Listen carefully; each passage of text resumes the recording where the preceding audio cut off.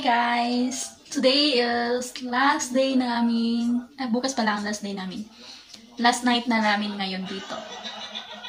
Kaya nagpaiwan ako dito sa hotel para mag-filming. Kaya ito na din ang last kong vacation dito sa Damam kasi after nito, next year, tapos na Ramadan, uwian na. Hopefully, makauli na after 3 years and a half. At least naka-refresh, di ba? So, may ano na tayo. May sapat na lakas para labanan ang 6 na buwan. Sana makauwi na nang wala ng hassle. Guys, bye-bye!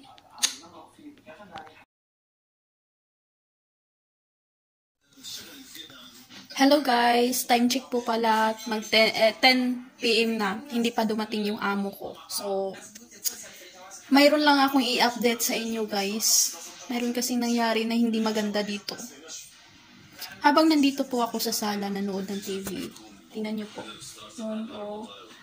Noon po, nanood po ako ng TV pagkatapos. Dito po ako sa sala. Kinabahan ako. Kasi panay ring yung telephone, hindi talaga ako sumasagot. Kasi pinagbawalan akong sumasagot ng mga tawag eh. Hindi talaga ako sumasagot. Pagkatapos, mayat-maya, panay siya ring, mayat-maya, mayroon nag-open sa door. Akala ko, employer ko ang dumating. Yung amo ko ang dumating. So, dali-dali ko naman binuksan. Akala ko nga sila. Pagtingin ko, walang tao. Nakita ko yung staff, paalis. Kasi binuksan niya, bukas kasi siya. Siguro may duplicate naman sila, di ba? Binuksan siya, pagkatapos, wala kasi siyang lock dito sa loob. Meron lang siyang kunting parang, may sabit lang siya kunti. Yun lang yung nagpaharang doon sa pintuan. So, dali ko nga siya buksan kasi akala ko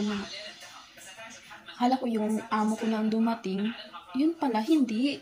Yung staff po ang bumukas ng pintuan ng room namin. Bakit ganun? First time po to ever since na nag-check-in kami ng hotel. First time po to nangyari kasi hindi lang naman ako ngayon lang paiwan sa hotel eh. Pag kami, minsan nagpaiwan ako pag tinatamad ako maglabas, may sama-sama sa kanila, nagpaiwan po talaga ako. So, first time po to nangyari na may bumukas po sa pintuan. Bawal po yun, lalo mga lalaki pa naman ng mga staff dito. Naputol po yung video guys kasi may nagtawag si Messenger. Nag-update lang yung mga friends ko kasi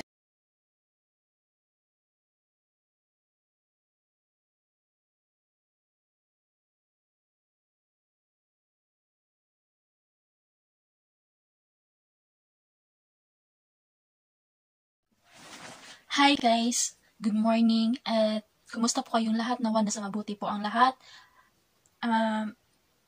Sorry po, hindi na po ako nakapag-update nung incident dun sa hotel kasi after nun, tumawag na ako sa amo ko at sinundo naman ako kaagad ng amo kong lalaki. So, nagalit yung amo kong lalaki sa receptionist and yun lang, hindi naman nila big deal. Parang wala na lang sa kanila. Nagalit siya. Enough na yung pinagalitan niya, pinagsabihan niya yung receptionist. But, meron po tayong legalities tungkol doon. Meron po tayong kailangan po natin alamin ang ating mga karapatan. That time, nag-chat po ako kagad kay attorney. Sinabi ko kagad sa kanya, pina-update ko agad sa kanya kung ano yung nangyari sa akin. Hindi naman niya na-receive kaagad kasi offline siya that time. Pangalawang araw pa niya na-receive. So, nakauwi na kami. Pag-usapan natin ang yung tungkol ng responsibilities ng isang hotel management sa guest nila. Ito ay napakamalawak na usapin pero paiksiin lang natin. Kunin lang natin yung mga basic na mga information para naman ma-aware tayo as a mga travelers. At lalong-lalo na po ito ay isang warning po sa mga female solo travelers na mag-check-in sa hotel. Ano-ano ba ang mga obligasyon ng isang hotel? Number 1, to provide the safe and comfortable room for the guest. And the second one is to provide adequate security for the guest and their belongings. Meron po akong inihanda dito na 3 topics kung saan po tayo mag-focus. Ito po ay right of privacy ng isang guest, at security ng guest, at check the room properly. Kasi ito talaga ang nangyari sa amin. Sa amin, definitely sa akin, kasi ako yung nabiktima. And focus muna tayo sa number 1. Ang number 1 po ay rights of privacy ng isang guest. Privacy is a paramount concern ng isang hotel sa kanilang guest. And hotel protect our personal information against unlawful and unauthorized access. Di ba pag pumasok po tayo sa lobby, sa receptionist magbibigay po tayo ng information natin, personal information natin. So, karapatan po nila na i-keep yung personal information natin. Huwag po nila ipamigay yun kahit kanino. And the second one, hotel should also protect our proper privacy in hotel rooms. Not allow spy or mga CCTV camera or any recording equipment. Di ba check natin yan pag bawal po yan sa room mismo. Sa hallway, okay lang sa hallway. Pero sa loob ng isang hotel, sa loob ng room natin, bawal na po yun. Try nyo po, i-check nyo yung isang room once na naka-check-in kayo. Paano siya i-check? Kung meron bang mga CCTV camera sa loob ng hotel, i-close nyo po lahat yung ilaw. And yung cellphone nyo, i-open ninyo yung camera. Kung merong mag-color red na mag-reflect, titingnan nyo kung ano yun. Camera, di ba meron siyang, red blank, mag-blank siya. Yun, makikita mo siya doon once na off yung light. Makita doon, hanapan mo siya, mo yung camera mo. And then, the third one ay bawal po ang hotel staff na mag-enter the room without permission. At ito po yung nangyari sa akin. Ito po yung nangyari sa akin na habang iniiwan po ako sa amo ko sa hotel, yun na nga ang nangyari sa akin na meron pong staff na biglang nag-open po sa room namin gamit yung duplicate na card. Diba may card yung ginagamit? Card yung ginagamit para mag-open sa pintuan. Yung duplicate yung nahawak nila, yun ang ginamit para ma-open yung pintuan. Which is, sobra pong nakaka-traumatize po siya para sa akin po. Kasi ako yung nandun eh. Hindi yun binibig deal ng amo ko kasi hindi naman sila ang naka-witness. What if kung sa kanilang anak yun nangyari ang ganung sitwasyon? Lalo na nga bawal yun sa kanila. Diba? Ano kaya yung reaction ng anak nila? Lalo't na mga babae, mga anak nila. Diba? Sobrang po yun. Nakaka-traumatize po yung ganong sitwasyon. Then, pagkatapos, yun na nga ang sitwasyon ko. Yun ang gusto kong ipaano. And then, the second is yung security ng isang guest. Yun ang, mga basic na provided ng isang hotel sa kanilang guest. So, sa sitwasyon na nangyari, lack of security. Parang wala kang secure. Parang hindi ka secure doon sa sa sitwasyon na yun. And the third one, guys, is check the room properly. Kasi, yung room na yun, hindi siya pasok sa quality ng isang hotel. Sinabihan nga ako ni attorney na i-report sila sa property department of government in Saudi. Pero, sinagot ko siya na hindi ako ang authorized na magsumbong doon. Kasi, under ako sa employer ko. Kung meron ng karapatan magsumbong, yung employer ko mismo. So, wala ako sa Pinas, so wala akong karapatan na magsumbong.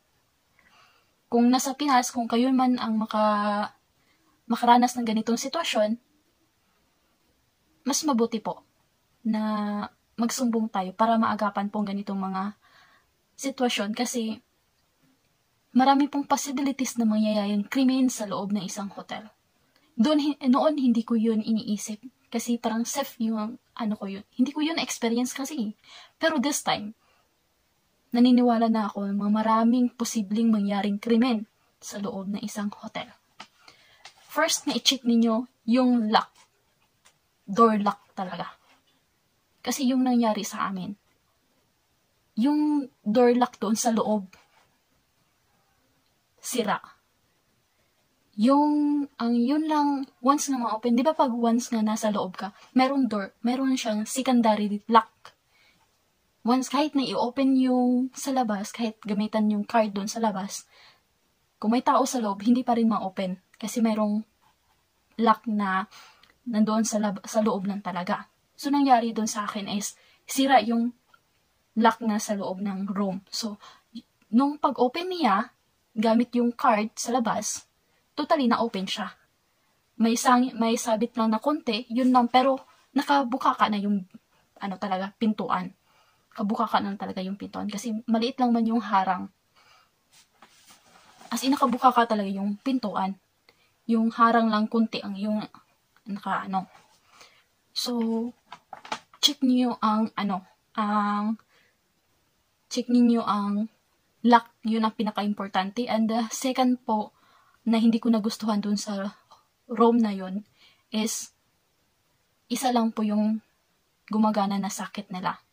So, mabuti na lang nagdala po kami ng extension wire. So, yun na ang ginamit namin. Yung previous na video ko nga na mayroon kayong nag-request ang employer ko na washing machine, hindi po ako nakapaglaba kasi walang saksakan. Except lang, isang saksakan lang ang gumagana. Yun yung nasa kwarto namin. Mabuti na nga, nagdala sila na extension wire. So, yun. Pag nagkataon walang extension wire, magkagulo. Kasi ang dami naming, phone nila, bawat isa merong phone. So, maraming kailangan na i-charge. So, magwala pag malubat ang isa. So, yun lang po guys. Yun po ang mga pinaka-basic lang po. At doon po sa mga solo female travelers na mag-check-in sa mga hotel or sa mga lodging house or kahit anong mga po na pwede ninyong isisiguro nyo po talaga ang sarili nyo. Security po talaga ang uunahin natin. Kasi naniniwala na po talaga ako ngayon na mayroong mga krimen nangyari sa hotel. Na, kahit hindi tao sa labas, inside job, maraming nangyayari. Pagnanakaw, yung madalas na mangyari. Pagnanakaw, at pangalawa, at doon naman sa mga babae na ginagaha, prostitute, yun ang madalas na nangyayari. Yung mga physical assault, meron din physical assault ng mga employer. Kung hindi naman employer, yung kapwang mga guest. Diba? So, yun lang po guys, ang konting kaalaman na i-share ko. Nawa meron kayong nakuha at magbigay sa inyo ng konting kaalaman din. Maraming salamat po. Pwede po ba makahingi ng gift? Christmas gift. Please subscribe guys sa hindi pa nakapag-subscribe and like and please click the notification bell para po maka-update po kayo sa susunod kong mga video. At kung meron po kayong mga suggestions and questions, pwede po kayong mag-comment. Sasagutin ko po yan lahat.